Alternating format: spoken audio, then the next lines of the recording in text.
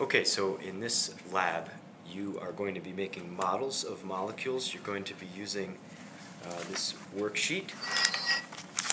Let's see, right here it says molecular geometry with polarity and model kits.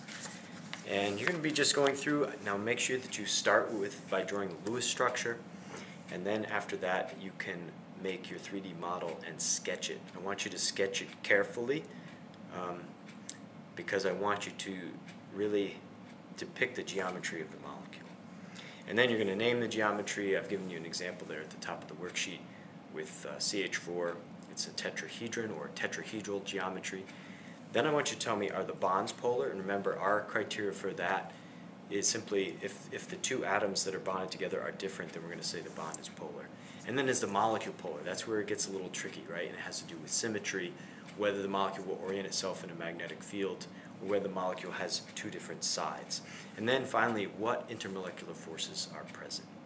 So what I want you to do is work on the first one. And so stop the video at this point and make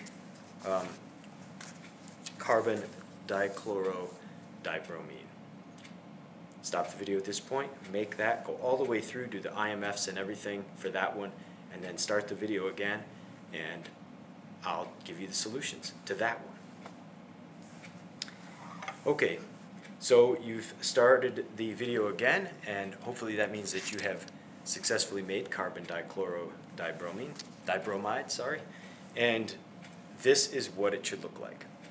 So it's a tetrahedron, and you might think that it is non-polar because it's a tetrahedron, but remember, these bonds are all polar, of course, so all the bonds are polar.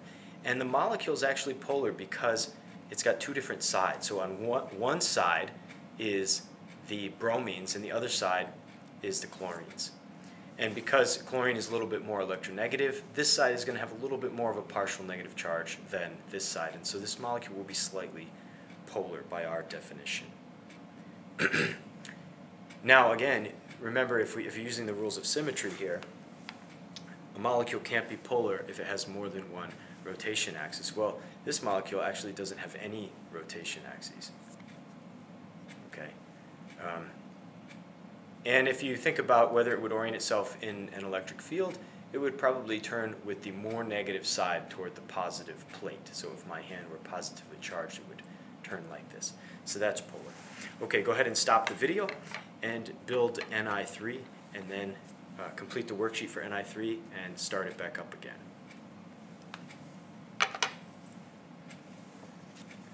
Alright, so you've built Ni3, and it should look something like this. It's got nice rotational symmetry around this axis, but that's the only rotation axis that it has.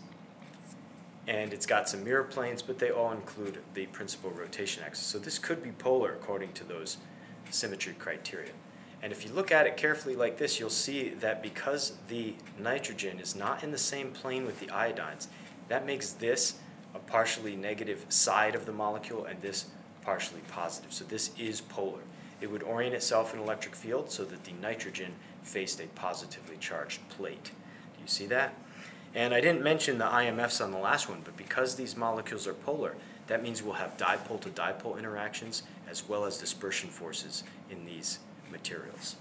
So go ahead and stop the video, do phosgene, and then come back. So apparently you've made phosgene, and it should look like this. You've got a double bonded oxygen sticking up off the carbon, and you've got the two chlorines. Now, there might have been other ways to build this. For example, chlorine, carbon, oxygen, chlorine. But that would not have fit our rules of thumb, which are that in general we have a central atom surrounded by other atoms when possible. We're looking for symmetry when possible. We're also looking to have put carbon on 4 bonds on a carbon as well, and 2 bonds on an oxygen in general. So that's a good rule of thumb. And this thing is going to have a triangular planar shape. Excuse me.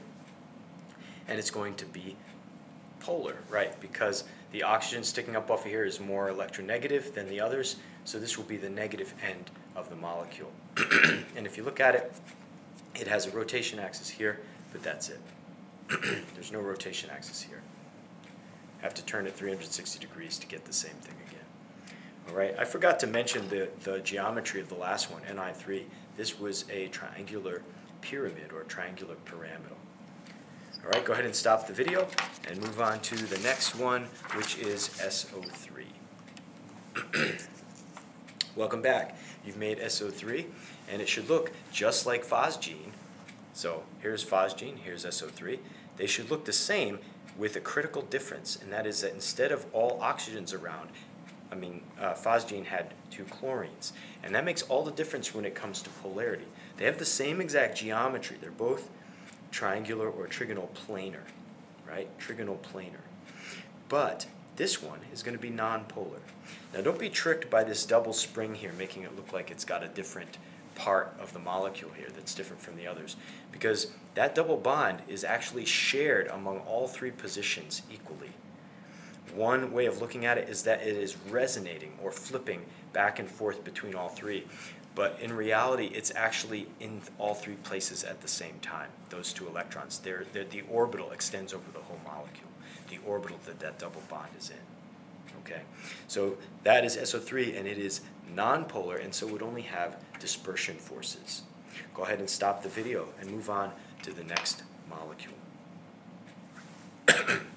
Okay, welcome back. We're going to look at SiS2, which I made just like CO2 because that's what its geometry would be like. And I didn't use the sulfur atom because this one has the holes drilled funny. This one has holes drilled at every 90 degrees, which I didn't want. So this thing is SiS2. It is linear with 2 double bonds. If you're not getting the bonds right on these, the double and single bonds, then go back and check your Lewis structures. This thing is linear, and it is non-polar. Sure, the bonds are pretty polar. You've got oxygen, you've got the sulfurs pulling from the carbons, and you've got polar bonds. I'm sorry, this is silicon and sulfur. You have polar bonds, but they're both pulling in opposite directions, so that kind of pull cancels itself out. Another way of looking at it, if your partial negative charge is on the sulfurs, then that means this thing has equal partial negative charges on both ends and the partial positive charge in the center. So it doesn't have a positive side and a negative side. Think about this in an electric field. If this is a positive plate, which end would turn toward this? Right? Either. That means there's no preferred orientation in an electric field. And let's see, let's see if my symmetry would work for me here. It's got a rotation axis here. I guess you could say it has a rotation axis along this too, so that's why it would not be polar. All right, go ahead and stop the video and turn it back on when you've made carbon monoxide. Okay, welcome back. Carbon monoxide. And I'm realizing I'm not covering all the bases here. I'm going a little too fast. Going back to silicon disulfide. Silicon disulfide is nonpolar, of course, and so only dispersion forces would be active between those molecules. Looking at carbon monoxide, though, this guy is polar, right? Oxygen, carbon, 2 obviously different sides of the molecule, partial negative charge, partial positive charge. This would orient itself in a field, so we would have dipole-to-dipole interactions in addition to dispersion forces for our intermolecular forces. Go ahead and stop, make PF5, turn it back on. And there's PF5, and this is a triangular bipyramid. It has 120 degrees between each of these bonds, and then it has 90 degrees between these bonds. So that's called a triangular bipyramid. Look at the symmetry on that thing. Talk about rotational axes here. Obviously this thing is not polar according to the symmetry criteria, so we'd only have dispersion forces between these phosphorus pentafluoride molecules. Go ahead and stop the video now. Turn it back on when you're ready.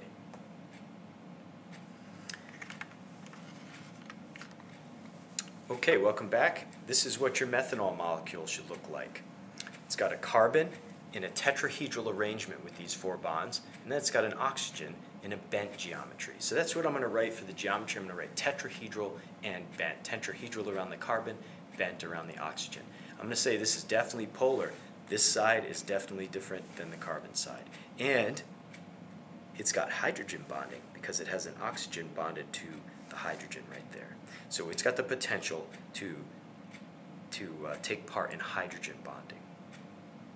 That's methanol. That's the smallest and lightest alcohol. All right, let's stop the video and then turn it back on when you're ready. Okay, welcome back. We're getting into some more interesting ones now. Acetone, which is the active ingredient in lots of fingernail polish removers, is going to look like this. Now, first of all, you want to notice here that there might have been other ways to build this. So for example, I've seen a lot of students, instead of bonding these two carbons together, they'll go carbon, oxygen, carbon. Well, that makes sense even from the condensed structural formula that I've given you. I showed you that the oxygen was between the two carbons. But if you do it like that, what will happen is you'll only have 3 bonds on the carbon and you'll have 3 bonds on the oxygen.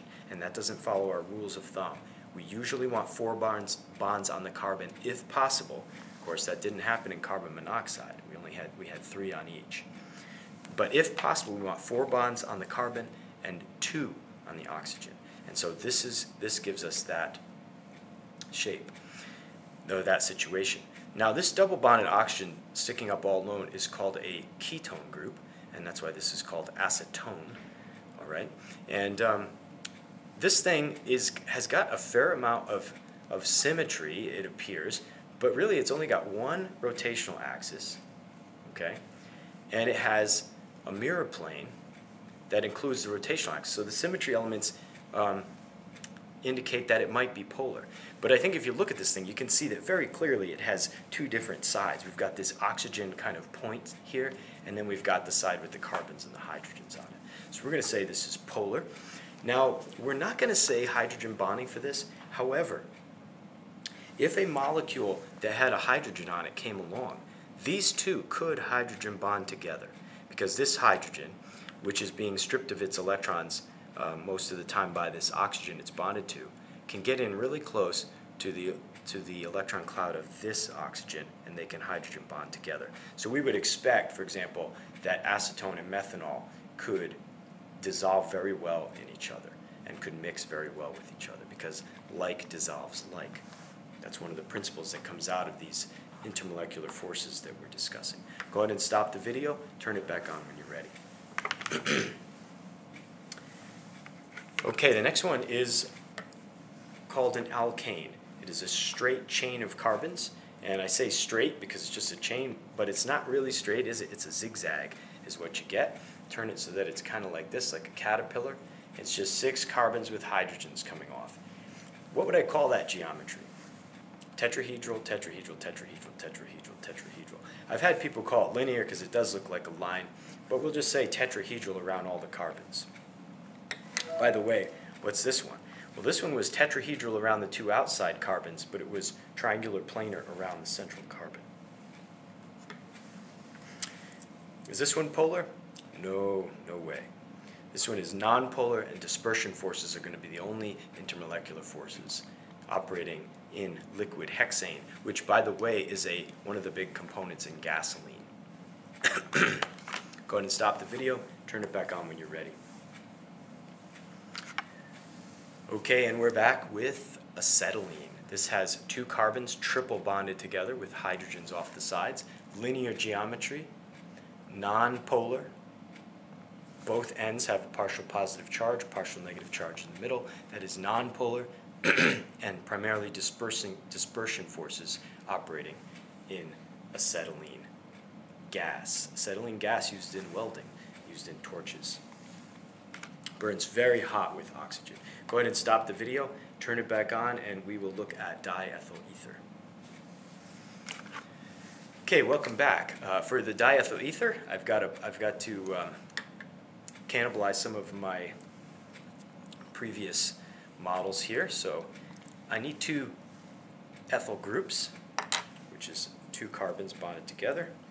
And then this one is sort of like, it's sort of like acetone, except instead of that oxygen being sticking up off the middle, you just put it off the middle carbon, you put it between 2 carbons, and then make it this sort of a shape like this. okay? Now, this one is a tricky one in terms of polarity, but first, geometry is tetrahedral, tetrahedral, tetrahedral, tetrahedral, and bent around this. Or you might say 104.5 and 109.5 everywhere else for the angles. How about the polarity? What do you think? There's not going to be much polarity there, is there? That oxygen is pretty well in the center of the molecule. You might get a slight polarity because the oxygen is not in the same line with all the carbons. So you might get a slight polarity from that, but this is maybe very, very slightly polar. Okay, so that is diethyl ether. Go ahead and stop the video and we'll make the final compound when you come back. Okay, welcome back. Let's make a benzene ring. Now I gave you the hint here that is a ring-shaped molecule, but if you do the Lewis structure, you will notice that you're going to have to use double bonds. You don't have enough hydrogens to help you fill all the carbons, octets, so you're going to have a double bond alternating with a single bond. So basically it's going to go double, single, as you go around the molecule, and there's going to be one hydrogen sticking off of each carbon. So you're going to have 6 carbons in a ring, and they're going to go double, single, with one hydrogen sticking off of each.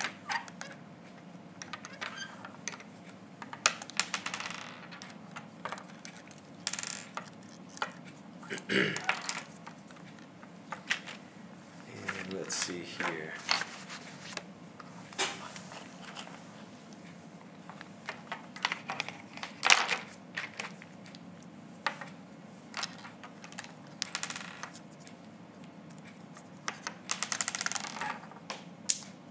Almost done.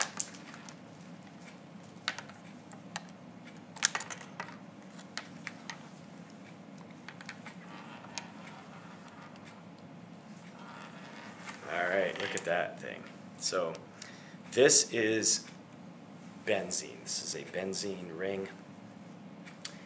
Very famous kind of story. The guy who discovered the shape of the benzene ring, or the structure of the benzene ring, he'd been puzzling over it for a long time, and then he had a dream about a snake swallowing its own tail. And when he woke up from that dream, he had figured out the structure of the benzene molecule. But this is, what's happening here is these double bonds are actually shared among all the positions.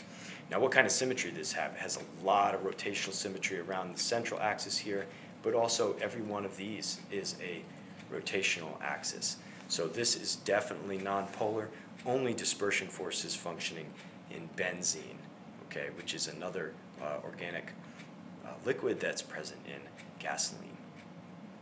All right, congratulations. So good job in making all these models, and hopefully you learned something about the geometries and figuring out polarity, and are able to apply that and predict intermolecular forces.